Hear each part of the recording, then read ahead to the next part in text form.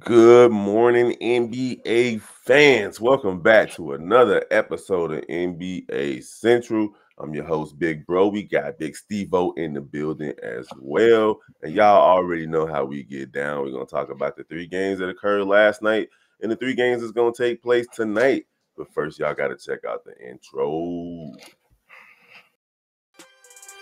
Thank you for tuning in to the number one place for your basketball fix, NBA Central, hosted by the Cognac Boys. Steve-O, how you doing this morning, my guy? Good. Can't complain. Just got some good basketball last night for sure. Heck yeah, and it's Friday, so it's payday for some of us. Some of us still broke, whether we got paid or not. You know what I'm talking about? I was going all of the bills. You did. No, bro.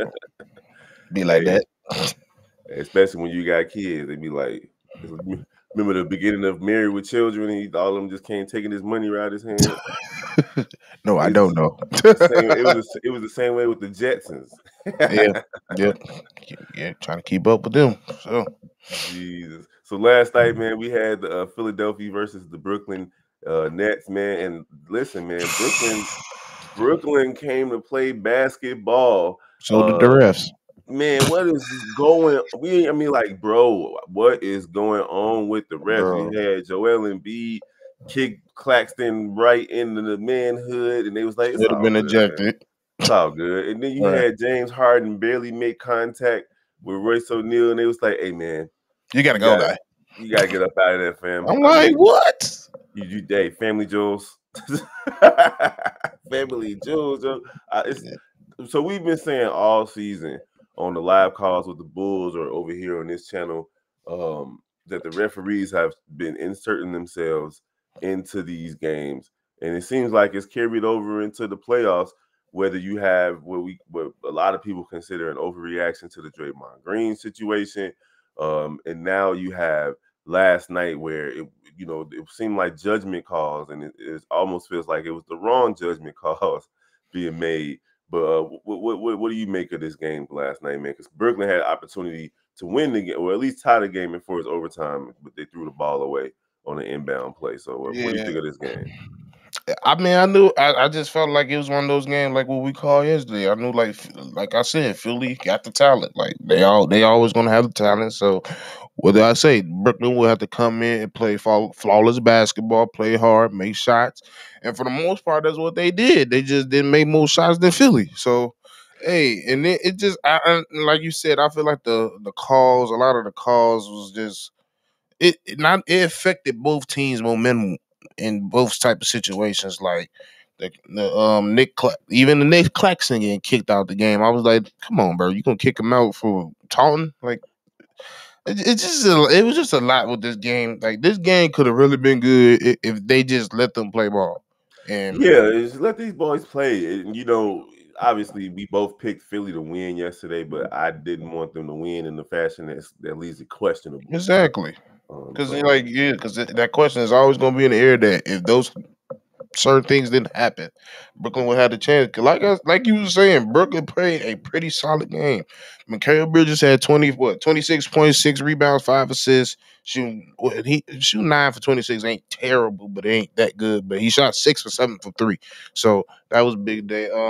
Cam Johnson did what Cam Johnson does: 17 points, 5 rebounds, 4 assists, 6 for 17. Struggled from the three a little bit, but did what he had to do.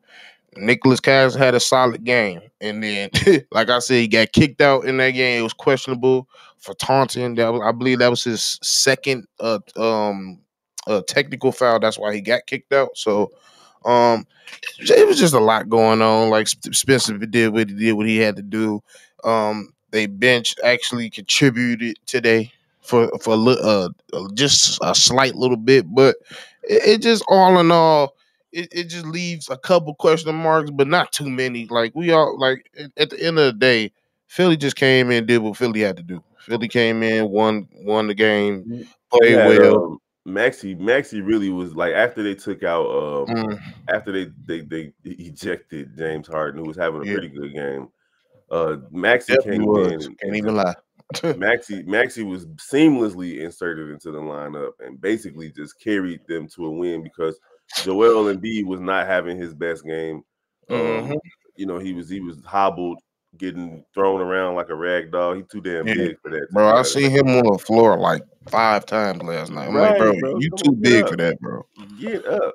But yeah, I definitely agree with you with Maxi. And like I've been telling people around, like Maxi is probably one of my favorite players on that team. Like, I was an advocate during the time where I was like, man, you might want to start him. Like at the point, like because it was around the time with James Harden was struggling a little bit. So I was like, he's not a bad person to put at the point.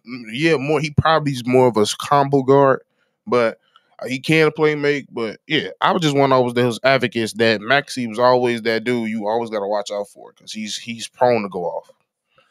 Yep, yep. So Philly took care of business last night, knocking off the Brooklyn Nets 102-97. And in playoff basketball, you got to overcome many obstacles, and sometimes the obstacles is the referees. So I can't overlook the fact that Brooklyn just basically threw away their opportunity to at least tie the game and get an opportunity to win it in overtime. But hey, it is what it is. They down 0-3. They might go ahead and get their one win in the next matchup before Philly knocks them out in 5. Now, then we got Golden State dominating the Sacramento King. I mean, like just dominating those guys at home last night. But there are no surprises there, Steve-O. Like I think everybody and their mama knew that Golden State was going to win that game. They only lost one game at home in all of the playoffs last season. So I didn't expect that to change last night. Yeah, like I said, I called it. I said that I was like Curry got to have a Curry game. Curry got to come out and be Curry, and that's what he did. 36.6 rebounds, 3 assists, 12 for 25 from the field, 6 for 12 from the three. Um, they just did what I expected them to do. I knew they, like I said, they're against the ropes, and they understand the situation. If they lose this game, it's going to be a hard hole to dig themselves out of. Now you got a little bit of cushion. You got another game in San Francisco, which is in a couple days or tomorrow. I'm not sure, but you just got to ride with this momentum because, like I said, this game can go, like I said, they can either get ugly or it can get real competitive. It's leaning towards it's starting to get real competitive, so it might go 6 to 7 games based on what I'm seeing. If they keep playing this Golden State way, and on top of Draymond coming back, we know the history. When Draymond comes back, he play like Draymond. That's what Draymond's supposed to play. So But you know, so I feel you. And defensively, the Golden State Warriors were yes, on point. Like you held the highest scoring team in the NBA to 97 points. But that's more obviously that's more of a testament to Golden State's defense. But there's also Sacramento just missed shots. It's kind of they like that definitely first did. game that Atlanta had versus Boston. Like they missed shots. Like Kevin Herter going 1 for 6 from three. Davion Mitchell going 1 for 5. Malik Monk 0 for 4. He was only 1 for 9 from the field. Trey Lyles 0 for 4. He was 0 for 6 from the field. And Terrence Davis was 1 for 4 as well as 1 for 4 from the field. So like their others did not show up yesterday. And Facts. then even the starters struggled from three. Harrison Barnes showed up and played really well. And De'Aaron Fox had his numbers, but they weren't really good. Yeah, Overall, they were 11 for 47 from three. You're talking about a team that's shooting, 40% above on the season. And then they also missed a lot of free throws, 16 for yes, 23. And then they had more turnovers. And then Golden State obviously didn't have as many turnovers as they had on the road. They only had 11 compared to 15 and 20 from games 1 and 2. So you can tell that pressure. Sacramento was feeling that pressure, but now going into the next game, I think they're going to come out looser. They done already got that they laid that egg on the road. Not that they're going to win game 4, but they're going to play much better, in yeah. my opinion. Yeah, I just ain't no way they're gonna shoot 23% from three again. It's just not gonna happen. The Kings I'm talking about, they're just not gonna shoot that bad again, and that's really what it was. They wasn't shooting that bad, and Golden State defense was on that. So Hmm. it just was one of those games where, like you said, the pressure was on. They was not at. They was at the Golden State crib. Golden State's crib also gets loud. So hey, the crowd was in it. They was playing good ball, and they got the win. That's pretty much what we expected. Now, Steve-O, we had the most entertaining series so far has to be Phoenix versus Clippers, man. Like Facts. even with Kawhi out, and we laugh and make our jokes, but get well soon, Kawhi. We just gotta say that way too much, my guy. Like It's the playoffs. The whole reason of Oh, you, the whole reason for Kawhi missing games through the regular season was so that he could be ready for the playoffs and healthy for the playoffs. And here you go. Now you're not playing because your body not used to playing basketball games every 2 days because you don't do it during the regular season. My God, like come on. yeah. Van Gundy, Stan Van Gundy was kind of pointing that out on the broadcast last night. Like, hey, maybe the reason why Sacramento has players that played 70 games and players that are averaging career high points and so on and so forth, and players that are staying healthy is because they actually practice and they actually play and they actually get their bodies that Used to it. repetition, that repetition that's needed. And so for me, it just doesn't make sense to have Kawhi sit out half the season only to have him injured to miss the game last night. Nevertheless, this series is entertaining regardless of who is on the floor.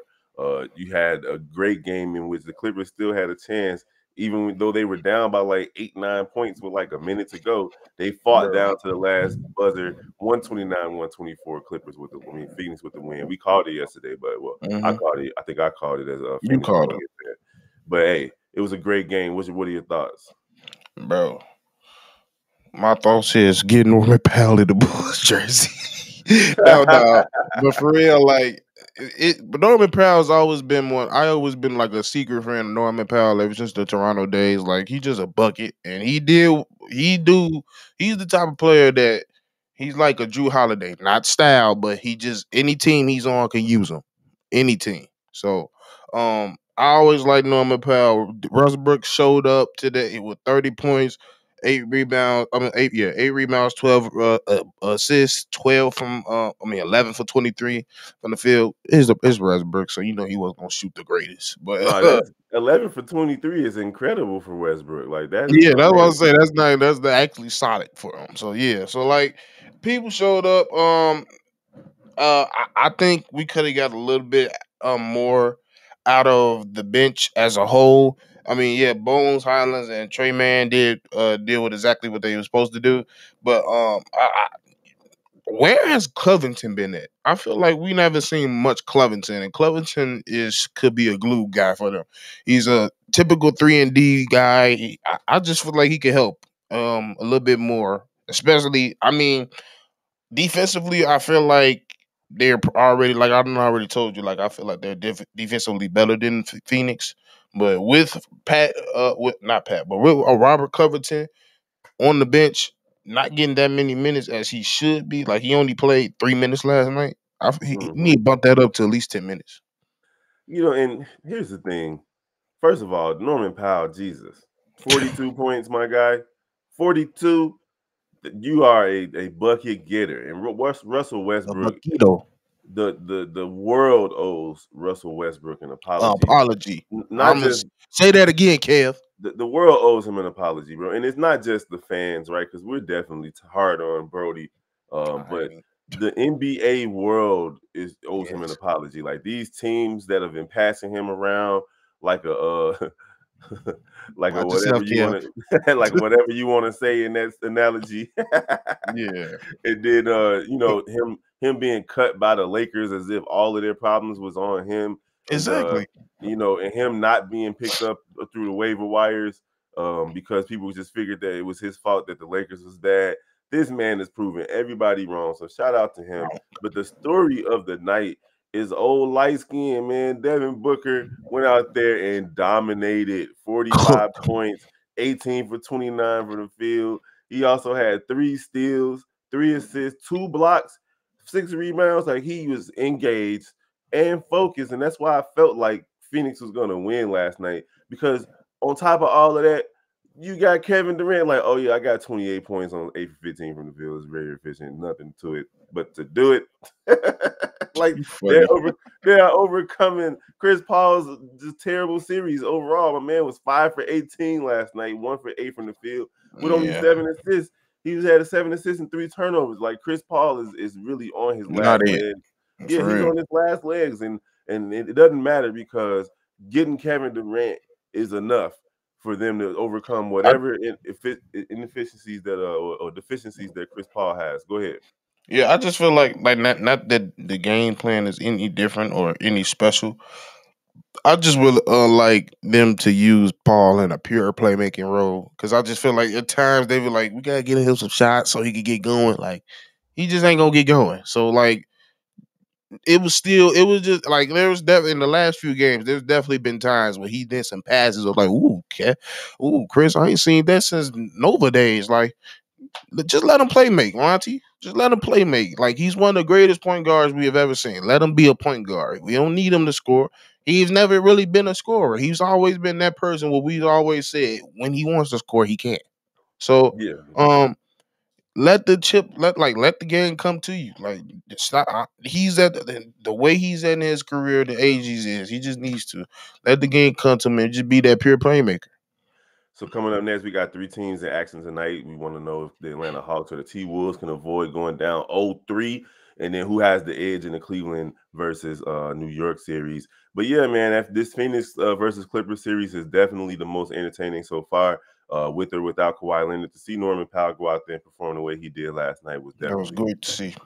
definitely great. All right, y'all. So y'all already know how we do. We're gonna predict tonight's games. First game up, Steve O. We got the Atlanta Hawks holding on to hope. Can they win at least one game versus the Boston Celtics? Nope. In I case just y'all, don't see it. in case y'all just listening, you ain't watching. He shook his dreads side to side like.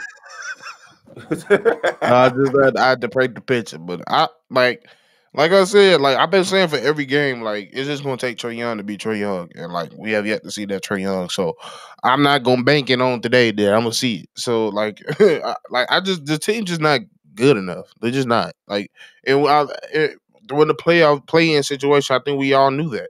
We knew they was gonna come in. It's gonna be a tough series to either be competitive in. So like.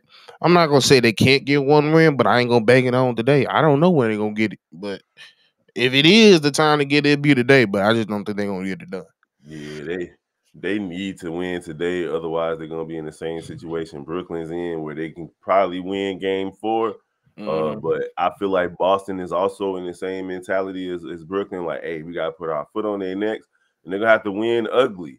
Because just like Philly, just like Brooklyn did last night to Philly, they're gonna muck up the game. They're gonna put some bodies on the floor. They're gonna be aggressive. And when you're on the road in the NBA playoffs, the referees definitely tend to lean toward the home teams. So Definitely swallow that whistle. so you're gonna have to overcome that. But I think Boston has the talent to do so. So I'm picking Boston to win this game tonight. I'm not sure Atlanta I'm has having those Boston days. as well. And then we got the Knicks versus the Cleveland Cavaliers. And Steve O, the Knicks do not want to lose this game. They don't.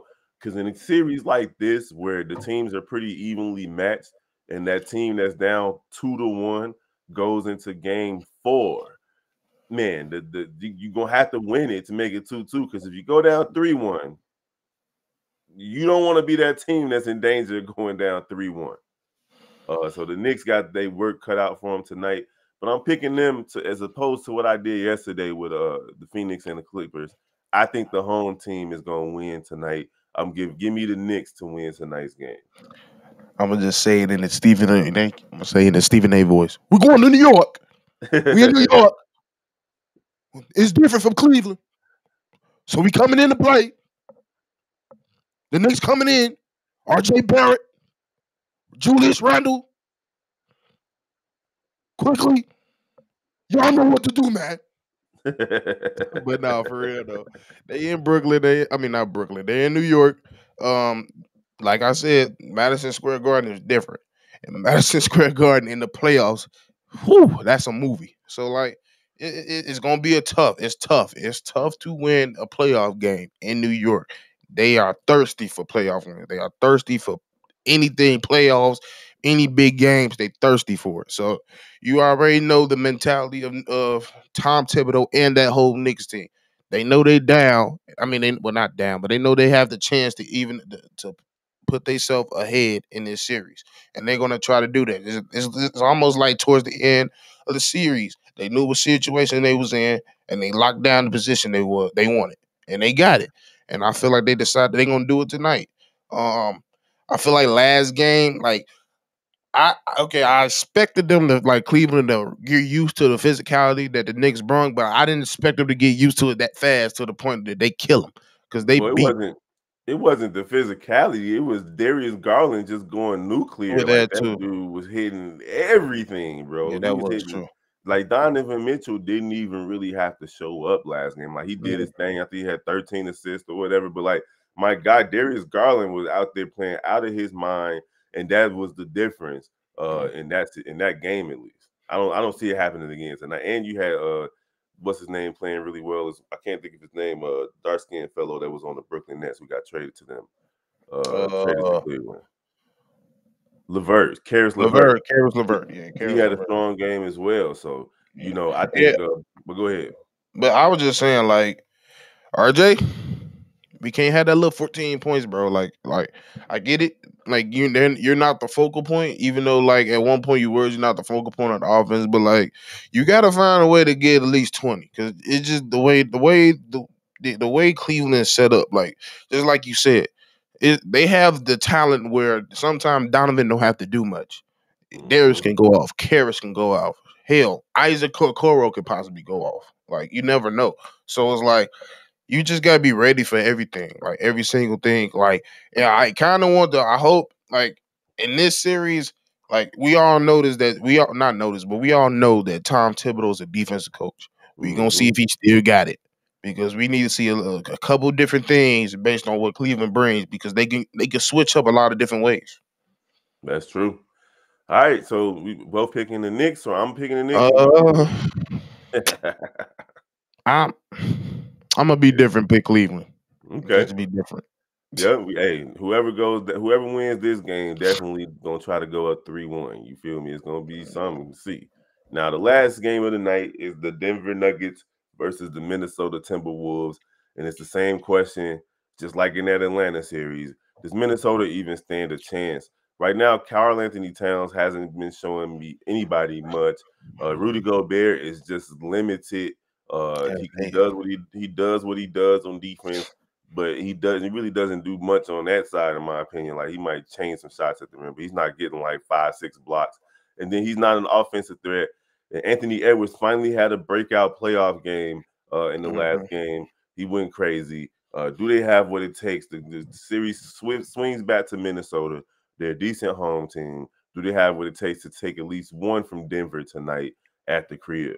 I feel like it's possible, but it just all goes down to they all got to play good together at the same time.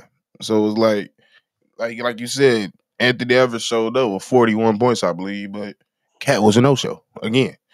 And like you said, Rudy is pretty limited, but I would just try to like I watch even though I watched a lot of Utah games, and it was just like sometimes he just wasn't getting the ball, and it's like I He's don't getting know the if he ball now, though. that he gets the ball now. It's like I don't know if he's not used to it no more or what it is, but it's like, bro, you're 7-2. Half the time, all you gotta do is turn around, lay the ball up.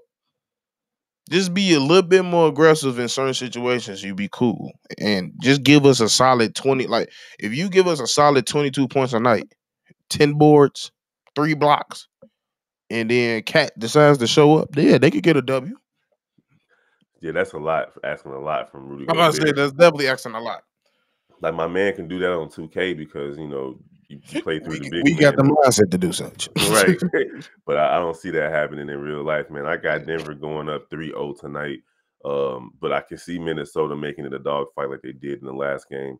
But unfortunately, I feel like the teams at least know that that the teams that are at the top, the 1 and 2 seeds in both conferences, they want to put themselves in a situation where they're not playing 6 and 7 game series. Hmm. And that's why Memphis, we'll talk about that tomorrow, but that's why Memphis got a big game against the Lakers to try to go up 3-1. But yeah, I see Denver going up 3-0 tonight as well. I don't see Minnesota winning. Yeah, I see the same as well. Like, just go ahead and get them out the way. Like I said, they just match up way better than them. They got the size, the depth. Denver do. They playing the better. They the better coach team. Yep. The core has been around each other the most, and we might see Jamal Murray might be back Yeah, according he to last definitely. game. So He, like he like I know he always have these little iffy and all games, but a 40-point game, hey, that's what they needed. Well, Yes, I sir. won't even. They didn't even need 40, but that helped for sure. So if this is the Jamal we're gonna go see, is gonna see tonight, hey, it's gonna be 3-0 real quick. Yes, sir. All right, then, man. We're going to get up out of here. Y'all already know we got to go to work and all that good stuff. But we rock with y'all every morning for the prediction show. Don't forget to put your comments in the comment section down below. Go ahead, We want comment. to see what y'all got to say. Let us know what y'all think about last night's games. Let us know who y'all think gonna win the games tonight. Don't forget to follow any of the other Central family shows, channels. We got NBA Central, we got Chicago Bulls Central, Chicago Bears Central, Chicago Sky Central, Chicago Cubs and White Sox Central, and we got the Cognac Gang with the Shy Bulls podcast with the Cognac Boys. So we definitely appreciate y'all for rocking with us every single morning. We're gonna see y'all tomorrow on the live prediction show. But live. Yes, sir. It's going down. We don't even know who gonna be with us. You might see C-Dub, you might see Bobby, you might see Hayes, hey, it might just be the two of us. But either way, we're gonna rock with y'all tomorrow. Peace. Thank you for tuning in to the number one place for your basketball fix, NBA Central, hosted by the Cognac Boys.